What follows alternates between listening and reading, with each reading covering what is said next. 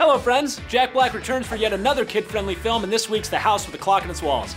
Not to be confused with The Walls Have a Clock in Their House or The Clock with the Walls Like a House. This week on Heat Vision Breakdown, we look at actors who have reinvented themselves over the course of their career to appeal to different audiences, much like Mr. Black's established bankability as a family-friendly star after his humble beginnings as a rocker singing about demons and smoking pot. For those of you who are uninitiated, Jack Black formed Tenacious D, the greatest band in this or any other universe, in 1994 with friend Kyle Gass. At the time, Black was a struggling actor and musician, but the D quickly opened doors in Hollywood as he met fellow comedians David Cross and Bob Odenkirk and scored recurring roles in the duo's HBO series Mr. Show, launching his career. In 2001, the band released its first album, entitled Tenacious D, a very creative title, which featured songs dealing with such subjects as battling literal demons, copulating with various levels of intensity, doing push-ups with a very specific part of the male anatomy, lots and lots and lots of F-bombs, and a wide variety of other material best suited for mature audiences. Not YouTube people.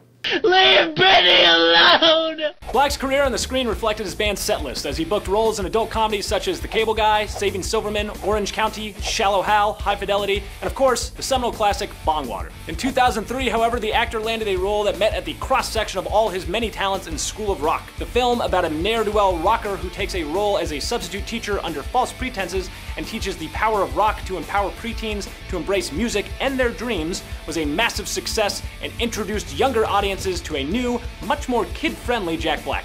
Honestly though, when you rewatch that movie, maybe Jack Black should go to prison for kidnapping.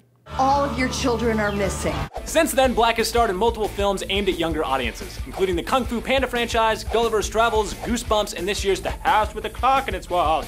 Of course, Black also maintains a career making more adult fare and has even dabbled in more dramatic work, such as 2011's Bernie, which earned him a Golden Globe nomination, and this year's Don't Worry, He Won't Get Far on Foot, an even longer title than The House with a Clock in Its Walls. Still, his turnaround from indie comedy rock star to kids film leading man is impressive. Black isn't the only actor to reinvent himself. Before Tom Hanks was winning Oscars for Talking About Chocolates, nailed it, he was known as a comedic actor and got his start dressing like a woman to live in a cheap apartment complex in the short-lived 1980s sitcom Bosom Buddies. From there, he graduated to big screen comedies such as Bachelor Party, The Money Pit, the best movie ever, and Splash. After scoring an Oscar nom for playing a kid in a man's body, like me, in Big, Hanks went on to reinvent himself as a serious dramatic actor, winning an Oscar just 5 years later in Philadelphia and another the next year in Forrest Gump.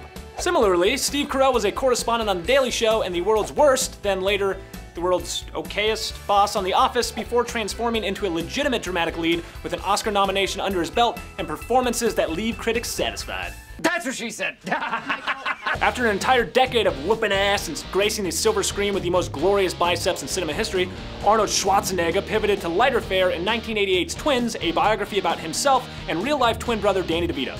Arnold then went on to even more self-deprecating humor, where much of the fun was playing up his action hero persona in a non-traditional action role, in films such as Kindergarten Cop and Jingle All the Way. Meanwhile, Liam Neeson, who is known for his intense dramatic performances in such films as Schindler's List, Michael Collins, and K-19, The Widowmaker, underwent a late career renaissance with the Taken franchise, establishing the 56-year-old Irishman as an action star in films like A Walk Among the Tombstones and The Commuter.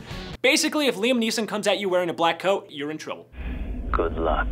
Musicians have also famously made the leap from behind the mic to in front of the camera. Those who didn't frequent roller rinks in the early to mid 1990s may be unfamiliar with Marky Mark and the Funky Bunch's 1991 hit Good Vibrations, which launched the young Master Wahlberg's career before he tried to distance himself from his hip-hop roots and make it as a serious dramatic actor. We all remember though. This year, Lady Gaga, whose real name is Stephanie Joanne Angelina Germanata, don't say you didn't learn anything here, continues building her acting resume with Bradley Cooper's A Star is Born, about two dense light particles that undergo nuclei fusion deep in the vacuum of space. Perhaps by 2019, Gaga will have another Oscar nomination, this time for acting. Many are comparing Gaga's big screen transition to that of Cher, who won an Oscar 30 years ago for Moonstruck, written by John Patrick Shanley, a man who stole my name before I was even born. Thanks, John.